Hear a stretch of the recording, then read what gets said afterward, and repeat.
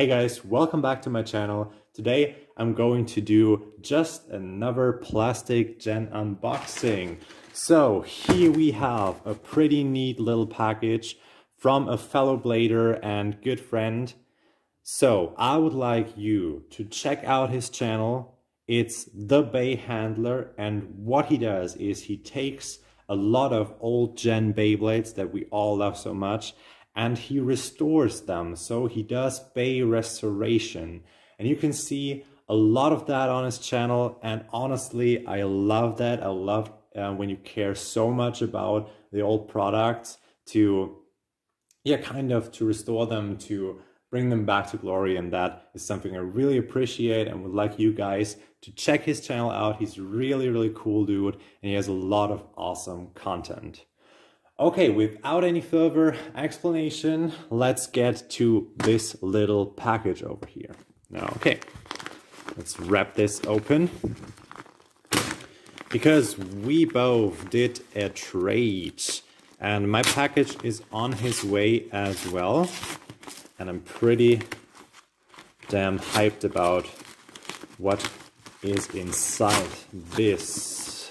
Okay, let me pour this out. Whoa, a lot of parts. Here we go. Okay, seems about everything. Okay, that is awesome. Look at that. Oh, I have no idea what to do first. Let me check this out. Okay, well, this is quite a lot of stuff. I will organize this a little bit and I will be back in a minute. Okay, here we go. I've laid out everything part by part, and we will go over this real quick. And I'm so hyped, honestly. These are so many cool, great parts.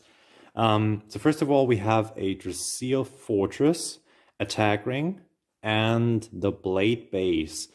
I really like that because I do not own a single, original colored Drasil F, which is pretty cool. So now I can build one. Okay, next up we have a Dranzer S base. So I'll probably just reapply the stickers, and then I do have the Phantom Force attack ring, so I can make a complete Dranzer S. Still don't have the original color, so that is really cool. We have a Dragoon V2 bit chip, which is colored golden, and we will come back to this a little bit later.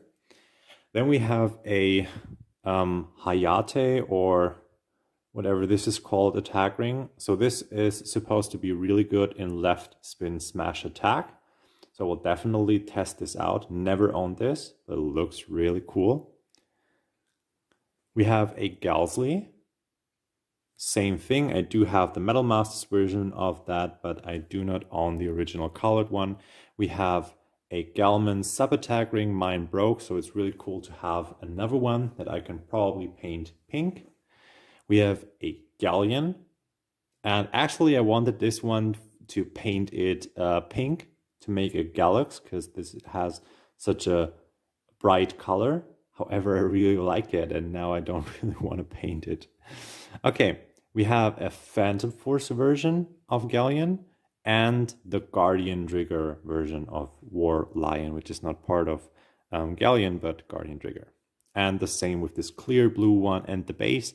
So he gave me both parts, so I can build Guardian Trigger. I do have another Beyblade that comes in a transparent color, so I can add the spin gear and the base clips. Then we got a, this is a fake Master Dragoon, but it has a really cool red color. Or is it fake? It is. It looks about it, yes.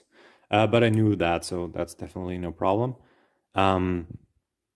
Just wanted to have that because of the color. Maybe I will do a custom with that, because you know, there's a Bat Beyblade in the first season that is almost resembles Master Dragoon. Maybe I will do that as a custom one. Then we got, that is awesome. Look at this. This is a Uriel 2 attack ring. Really cool. So I do have a spare base. And I also got the over attack support parts. So let me put this together. By the way, I won't close the, it's really cool to have these support parts. I won't close the little, these little holders because they break off so easily. And we could attach the, that's so nice. Look at this. Never Uriel 2, one of my favorite Beyblades of all time. Cool. So let's have this sit here. We also have some Dragoon V2 support parts I'm still missing. Might use these to paint them golden to represent the overattack SPs because these break so easily.